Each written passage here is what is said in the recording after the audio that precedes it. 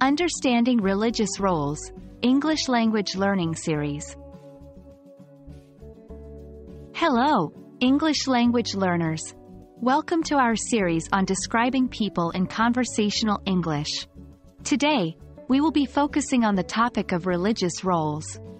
Whether you're trying to understand a news article, read a novel, or simply want to expand your English vocabulary, knowing how to describe various religious roles can be extremely useful. So, let's get started. Before we dive into specific roles, let's understand what we mean by religious roles. Religious roles refer to the different positions or jobs that people hold within various religious organizations or communities. These roles often come with specific duties, responsibilities, or rituals. Now, let's learn some common religious roles in English. Please repeat after me to practice pronunciation. 1. Priest. A person, usually male, who performs religious ceremonies in some Christian churches. 2. Pastor. A person who leads a congregation in Protestant churches. 3. Rabbi. A religious leader in Judaism. 4. Imam. A person who leads prayers in a mosque, in Islam. 5. Monk, nun.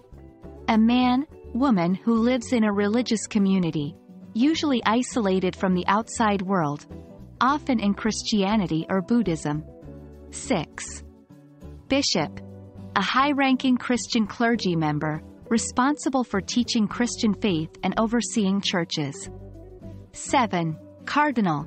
A senior official in the Roman Catholic Church, appointed by the Pope. 8.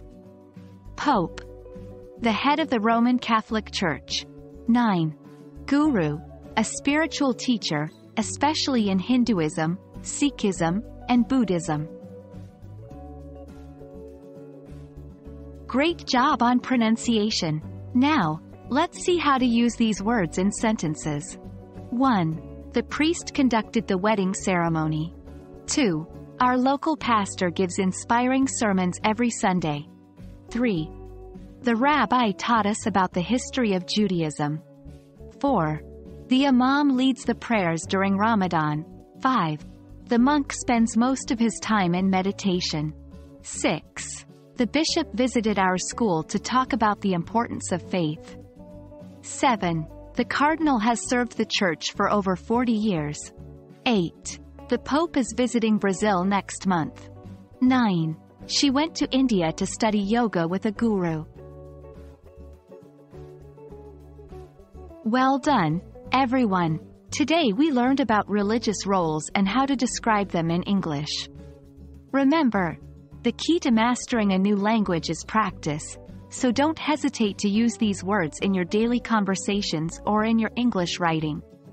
We hope this lesson has been helpful. Stay tuned for more lessons in our Describing People series. Keep practicing and see you soon.